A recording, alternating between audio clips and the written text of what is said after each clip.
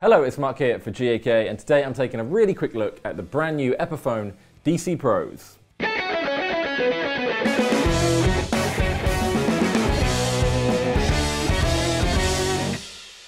So these guitars have just literally landed in my lap, and they're kind of a nod to the original Epiphone Del Reys, with a few kind of changes and additions. So just to run through a couple of the specs, we have a mahogany body and a mahogany neck, and this rather fetching maple cap, which I think the finish on this is cherry sunburst, and I think there's about 5 new ones they've released. Power Furrow fingerboard, C-shape 12.5 inch, and then 2 Pro Bucker humbuckers. But what's super cool about these is we are coil splitting all over the shop, which, as you know, means there are a whole bunch and a whole range of different configurations and sounds you can get from this. Just before we get into the playing and we smash through some of these different configurations and sounds, it's worth mentioning, and it's always worth mentioning, when a guitar holds its tuning really well. We get a lot of guitars coming in, you know, they're brand new and they haven't been played, and they will not stay in tune.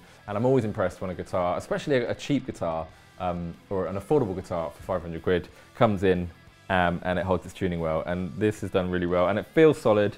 It feels more like a Gibson than an Epiphone.